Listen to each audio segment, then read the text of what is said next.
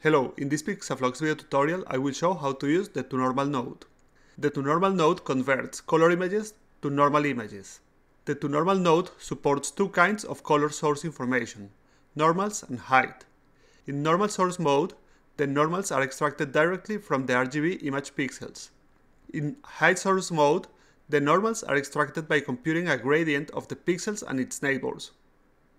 In this project I have two reader nodes, one with an RGB image with height information, and one with an RGB image with normals information.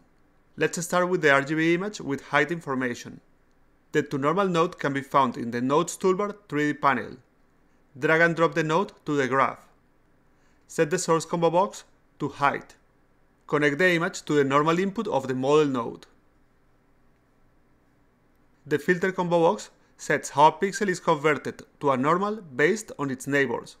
The convert combo box sets what channels to convert to normal. The wrap checkbox is useful for tileable textures. The invert checkboxes invert components of the normal. The swap x set checkbox swaps the x and set components.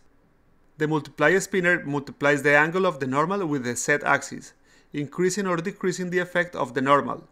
Let's do the RGB image with normals information. Add and connect the toNormal node. The convert filter and wrapped attributes are not needed because the node is extracting the normals from the RGB image. The invert, swap and multiply attributes are used. This is how to use the toNormal node in PixaFlux. Thank you for watching.